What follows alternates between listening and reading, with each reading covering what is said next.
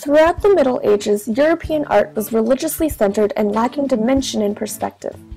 Then, a rebirth of ideas called the Renaissance emerged, characterized by greater focus on human nature and human potential, realistic artistic portrayal, and a revival of ancient Greek and Roman thought.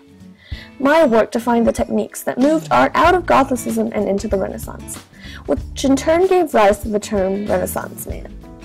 Much of my artistic contributions can be spotted on my large-scale fresco painting, Tribute Money. I developed the concept of continuous narrative painting, or telling multiple scenes of a story in one work of art. In the center, a Jewish tax collector demands tribute from Jesus, who orders disciple Peter to retrieve the money from a fish. Peter then pays the tax on the right.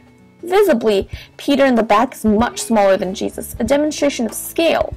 By conveying a sense of movement below fabric, I introduced volume. I also gave rise to scientific observation in art, where the artist identifies specific light sources that give the painting its highlights and shadows, a term known as chiaroscuro. That's what makes the Tribute Money a whole lot more realistic than this crappy medieval rendition of Flat Stanley over here. I applied my mathematical understanding of linear perspective as shown in the coffered Roman ceiling of the Trinity. This allowed me to incorporate a focal point, the focus of the painting at a vanishing point, where all elements converge and provide depth. Renaissance artists such as Paolo Uccello imitated my application of perspective. Likewise, I used geometric proportions to paint realistic portraits, which the mathematical and perspective expert Piero della Francesca emulated in his own art. But wait, there's more! I not only knew how to make art, I could sell it too, having been employed in a woodworkers guild in my youth. Eventually being accepted as an independent master in Medici's Painters Guild, I also dabbled in the trades of physicians, apothecaries, and spice merchants.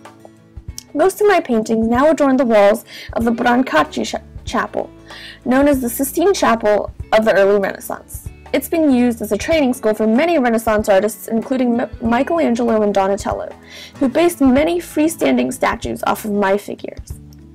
And everything I just said I did in the 6 years of my life that have been documented.